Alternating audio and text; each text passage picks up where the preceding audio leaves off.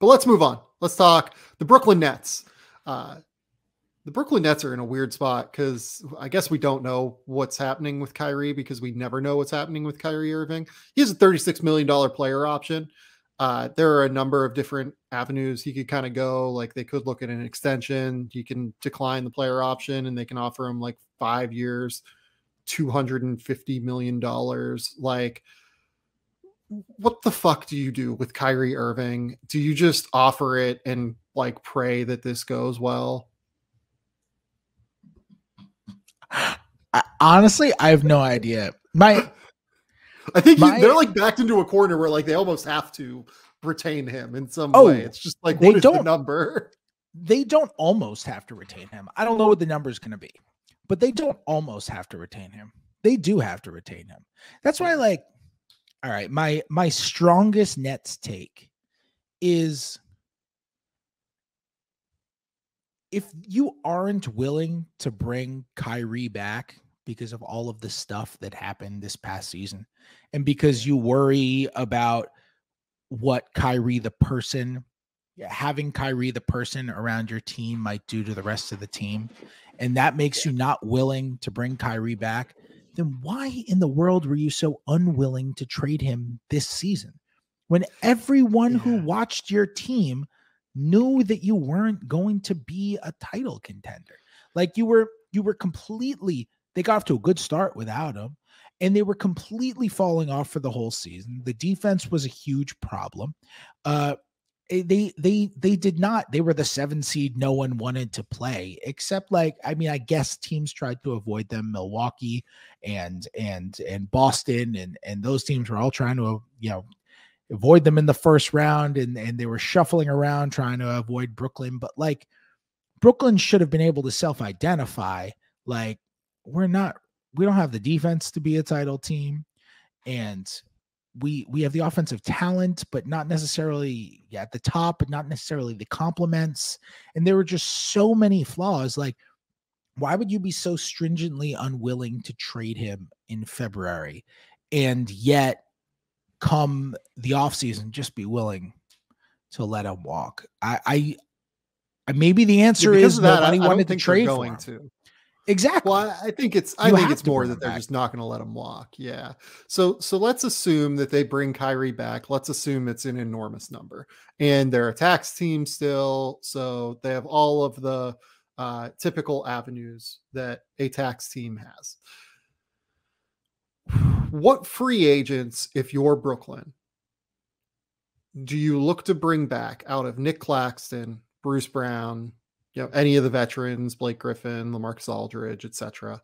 Who are you looking to bring back out of that group? Are you willing to pay the number to bring back Nick Claxton and Bruce Brown, given that those numbers might be a little bit bigger than what you were paying them previously?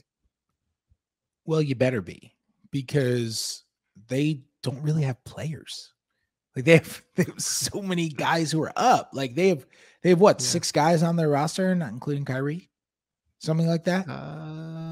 6 or 7. Yeah. It's 7 guys. They have very few guys. So you better be willing to pay to bring those guys back, because unless you can convince a few veterans who think they have a chance to win a title with you to come on for the minimum or something like that, or you can swing an excellent trade or something like that, you don't really have resources beyond the tax level. You got the tax pyramid level.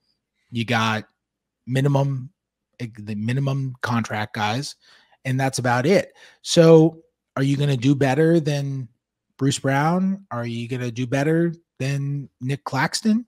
I think probably not. Bruce Brown is a good player who can help you win. And Claxton, I think, is a nice rim diving, finishing, shot blocking center who can help you, especially during the regular season. There are some guys who I feel like, I don't know, maybe they can convince a cheap vet or two to come and, hey, come play with Kevin Durant and Kyrie and Ben Simmons and help us win a title. Like PJ Tucker has a player option. I don't know what he's going to do. You think he picks that up? It's like $7 million.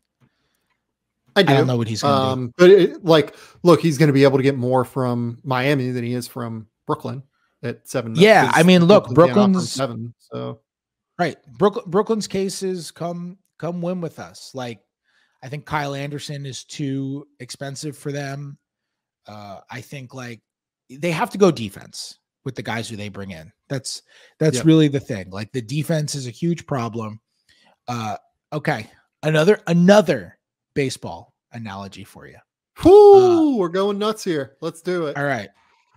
The team in New York with the most players between 6'5" and 6'8" is the Knicks. The team in New York with the second most players between 6'5" and 6'8" is not the Nets, it's the Yankees. That's a problem. It should be the Nets. Feels like it should probably be the Nets. They just don't have any wings, like beyond Kevin Durant. Like they don't have wings who can step up and guard big wings, which is why I mentioned like a PJ Tucker type, like just someone who can go guard a big wing, can guard somebody on the perimeter. Like maybe they just sign Aaron Judge. Maybe that's the move. So you can get a 6'7" guy on your team. I wonder if they just like take some swings at like, oh, maybe just take like a small swing on Derek Jones Jr., who has done well in like a small ball 5 role. And he's fallen off. He's not what like Portland was when they gave him that big contract, but just like, that's not going to move the needle. But if you put Derek Jones Jr. with really good players, he might look a lot better because he can cut and he's athletic as hell and he can guard. And, maybe you just make some swings like that and bring in energy guys and you hope it works. And then you hope that Ben Simmons can come out and just look like Ben Simmons. So they've I think 9 guys on the roster. Looking at their roster now, they have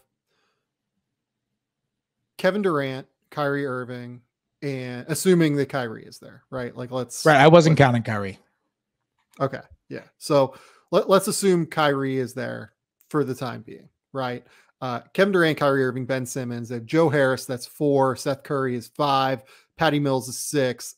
Cam Thomas, Day'Ron Sharpe, Kessler Edwards is 9.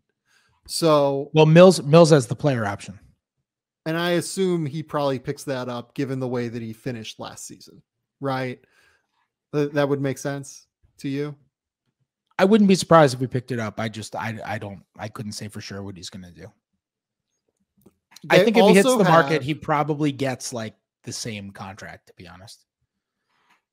They also have a couple of $11 million trade exceptions, which is somewhat interesting. They have the $11 million one from the Spencer Dinwiddie trade last July. They have another $11 million one that they created in the James Harden deal. So I wonder if they can utilize one of those maybe. I don't think they use both just because that roster gets exorbitantly expensive otherwise. But they have those two. They have the mid-level. They have some resources to be able to go out and get guys. It's just trying to find the guy that makes sense for them, I think, is very difficult because it basically has to be someone who is a good defender, who has a reasonable chance to shoot it.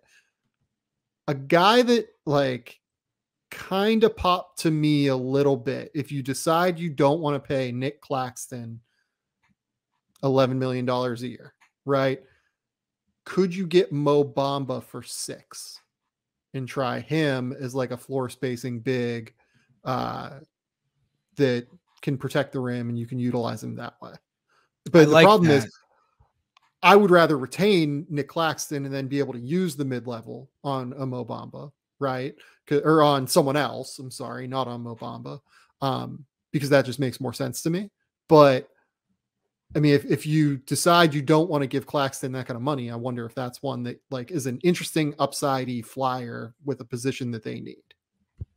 I like the Mo Bamba fit with Ben Simmons out there. I mean, you're obviously going to have shooting if you have Kyrie and you have Joe Harris and you have Kevin Durant, but having two just like paint dwellers, a paint dweller with Ben Simmons makes it tough. So I like that fit.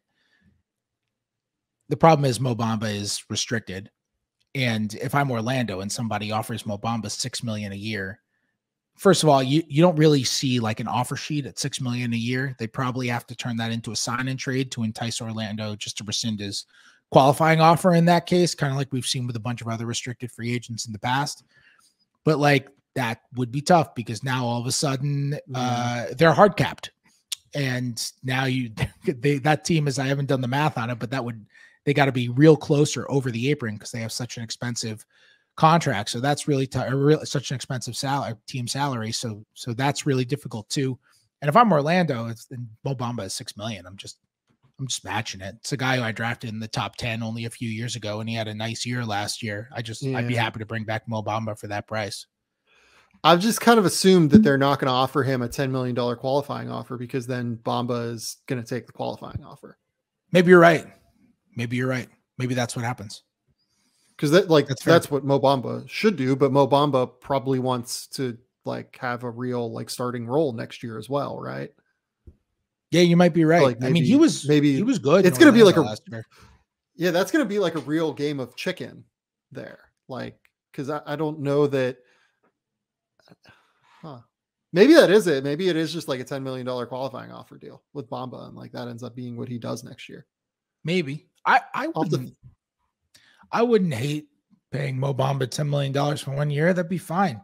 He blocked shots last year. What did he shoot from 3? 38. Mo Bamba does. He did stuff last year. He was good. I thought he played the best basketball of his life by far. Well, yeah, and they can't get hard cap, so they can't bring him in a sign and trade either. So yeah, that might not work actually. Man, I'm trying to ideate here. It's really tough because the free agent market is just lackluster. It's not great, and they're probably going to want some actual dudes essentially. Man, this is hard. It's actually a difficult concept to try and find guys that make sense for them. Because you have that's to find why guys it comes back to right. It comes back to they're probably going to feel like they have to bring back their guys, right? Yeah, they probably do. This is as good of a case as any for them. Yeah, I mean, Bruce Brown. The thing with their trade exception too that's worth noting is the reason they have that Spencer Dinwiddie trade exception is because they didn't really want to take anybody back in the Spencer Dinwiddie sign-in trade. And the reason they didn't want to take anybody back was because the roster was so expensive that they were 4x into the tax. So every dollar they took on, they had to pay an extra $4 in tax dollars. So just bringing back Montrezl Harrell and his $9 million salary in the deal would have been like a $45 million expense. And if they were not willing to pay that many tax dollars in a season when they thought they were by far the favorites to win the title, I don't know the answer to this, but I wonder how willing they are going to be to pay tax dollars, at an extreme rate in a season where they're coming off as the 7th seed. Yeah, no, I agree with you there. Man, they just need to find defensive identity. That's it, man. That's what they got to find. They have to find a defensive identity. Maybe Ben Simmons brings it. Maybe it's like Ben Simmons and Kevin Durant. You find a true big to play with those guys during the regular season, and then you close playoff lineups with Kevin Durant and Ben Simmons. I don't know. It feels tricky to me though. Yeah. I mean, look, Ben Simmons was one of the 2 or 3 best defenders in the league 2 years ago. So yeah. That's he can change a defense completely on his own. He's one of the very few guys in the league who can change a defense completely on his own, So yeah, maybe we're just, we haven't really discussed that their number 1 acquisition next year is Ben Simmons. Yeah, that's totally. the guy. Yeah. He's going to be hopefully good. We hope Ben will be good. I don't know. Brooklyn's in a weird spot.